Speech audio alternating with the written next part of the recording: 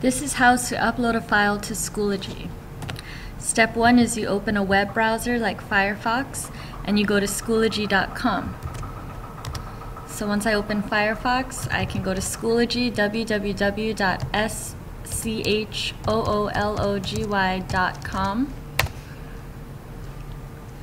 And the second step is I'm going to sign in with my screen name, which is my first name separated by an underscore and my last name. Then to get an underscore, if you don't know how to do that, you hit shift and the shift button and the minus sign, which is right next to the 0. So I'm going to go ahead and do that. Hit login. Okay. My password is DMA and whatever your graduating year is. So if I'm a 4th grader, it's going to be DMA 2017.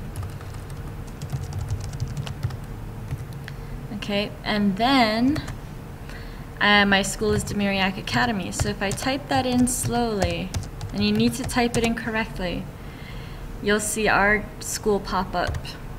Once you do that, log in.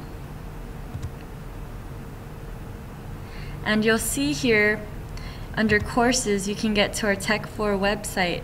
This is our class website. Here on the side, I see what's due soon. So I know today I have my assignment due. I need to upload it to Schoology. So I'm going to go ahead and click on that to get to the assignment page. Step 3 is I need to click Submit Assignment, which is here in the drop box. Okay, so this will say Submit Assignment for you guys.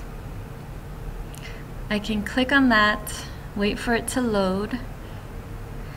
Under the the Upload tab, I'm going to click File, and I need to find my file. So in order to do that, I know that it's saved in the Sandbox in the Tech 4 folder, so I'm going to hit Computer, Sandbox. I'm going to scroll down till I find Tech 4.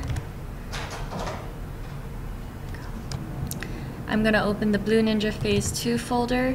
I'm going to find my file and click Open.